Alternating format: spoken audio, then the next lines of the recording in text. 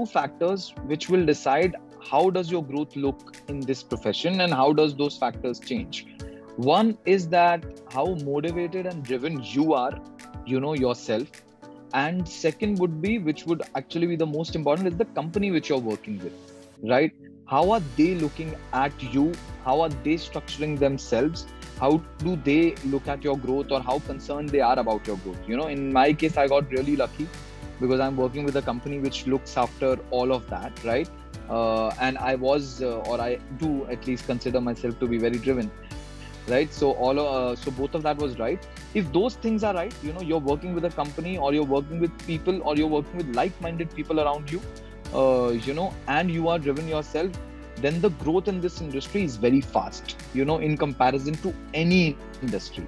Like I have myself not worked in other industries, so I can't say that with a lot of credibility, right? But I do have friends, I do have colleagues, I do have peers from my school and colleges, and I've seen that people who have chosen digital in that sense, or people who are working in this side of the business, I would say media, versus people, I would say the growth is really fast for a media professional, because it does not follow the same logics of a traditional industry. Say if you're an engineer, right, you will need to have 5 years of experience or 10 years of experience into something before taking up a very senior role at a company, right?